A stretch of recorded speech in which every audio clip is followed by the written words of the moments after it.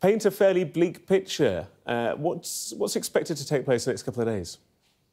Well, shall we start at the airports? Because excitement here at Liverpool John Lennon Airport, where Jet2 is launching its first flights from the Merseyside airport. I've been talking to some of the other airports around the UK, Bristol, Newcastle and Edinburgh all say this is going to be a record Easter weekend for them. More people heading abroad than ever before. A total of around 2 million British people will be going off in search of some sunshine or indeed some skiing or city breaks over the next 4 days. And actually, you're going to get a lot of pressure, particularly at business airports like Heathrow today, because you've got business travellers who will be doing their usual flights together with people who are making as early a getaway as possible. What's happening this Easter is that it's such an early Easter, with Easter Sunday on the 31st of March, that actually a lot of schools are breaking up today, and that's putting extra pressure on what would anyway be a busy Easter.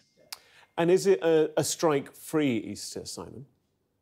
Yeah, we're not expecting strikes at home or abroad this weekend. ASLEF, the train drivers union, have planned a series of rolling strikes from a week tomorrow. That's going to be disrupting things from the 5th to the 8th of April. On that, the 8th of April, there's also going to be a strike on the London Underground to try to make sure that people can't travel to, from or within the capital. But apart from that, the main problem, if you are on the railways, is going to be engineering works, and in particular the West Coast Main Line that travels from here in Liverpool and Manchester and the West Midlands to London Euston. Well, the last 50 or so miles from Milton Keynes to London Euston is going to be closed. That means no trains on Avanti West Coast, London North Western Railway.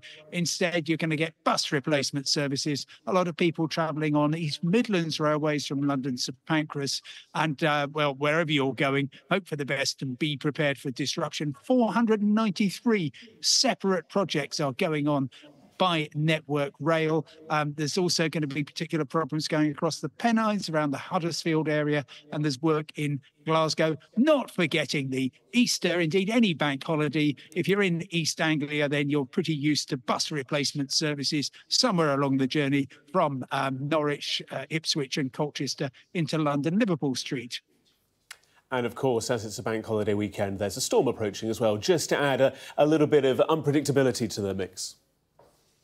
Sure, yes. Actually, on the roads, it's going to be really pretty tough today, especially actually the M25, the western half around, well, Heathrow, but going all the way round the clock face from the M1 round to the M23 for Gatwick. That's predicted to be particularly busy between 3 and 7 today. You're going to get people on getaway journeys at the same time as the normal commuter traffic. Tomorrow, the picture actually shifts on the roads to looking at key destinations such as Bristol south to Taunton on the M5, also the M3 from the kind of outer London area down to the Southampton and the south coast. So it's going to be very busy. The RAC is predicting, they quote, carmaggedon, with over 14 million extra journeys being made over the next 4 days. If you want to avoid the worst of the traffic, then get up very early.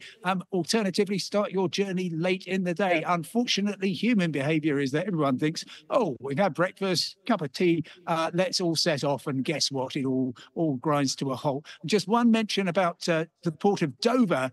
This time last year, we were reporting on really long queues, particularly for people who were on coaches, sometimes waiting up to 18 hours to get through French passport control, which has got a lot tighter since Brexit. Port of Dover has put in all sorts of precautions, so hopefully people will have a relatively smooth journey across to Calais and Dunkirk. Simon, a pleasure as ever. Thank you so much. Thank you.